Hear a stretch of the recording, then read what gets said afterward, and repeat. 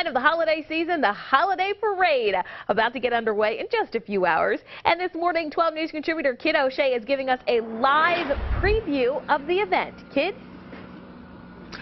Good morning, Tama. Right behind me, take a look at what we have. The first balloon is being set up and getting ready for the parade. There's a bunch of big, huge balloons in this parade, just like the one in New York when you go to the Macy's parade. We have that right here in our hometown of Milwaukee for the big holiday parade. That's just one of the many pieces of entertainment that you'll see today. And I want to bring in Linda with the Silent Singers. How are you? I'm fine, thank you. Thank you so much for coming today. You guys have been doing something for 26 years that people may not know about. Tell us what you do every year in the parade.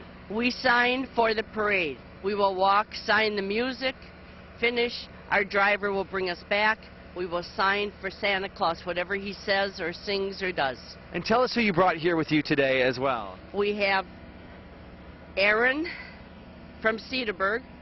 We have Lynn from West Bend. We have Rita from Bayview.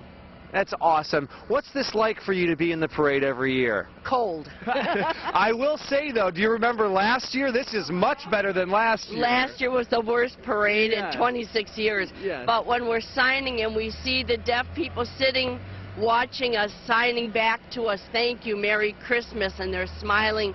They are fully involved in the parade. It's wonderful. Well, that's great. Thank you for doing what you do. Have a great time in the parade today. Linda and the Silent Singers. And a moment ago, you could maybe hear it in the background. Thank you, Linda, for the candy cane. A moment ago, in the background, you could hear the salt truck come through. So if you were concerned about the roads, all the roads, like Jeremy has been saying all morning long, that have been treated are in great condition, so the parade will go on. You should be cautious on the untreated sidewalks. There are some slick spots, so if you are walking to the parade, be aware of that. We've got a big preview all morning long right here on 12 News, so stay with us. Tama, we'll send it back to you. All right.